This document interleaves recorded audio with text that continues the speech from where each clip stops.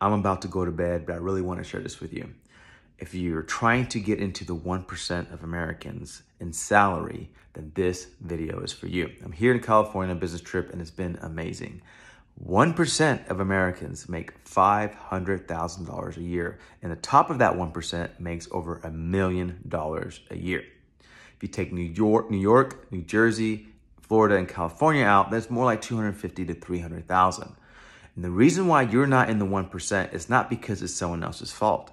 It's usually because people are not willing to do what it takes to get there. They're not making sacrifices, or not wasting they're not willing to get rid of TV and TV shows and sports and gaming.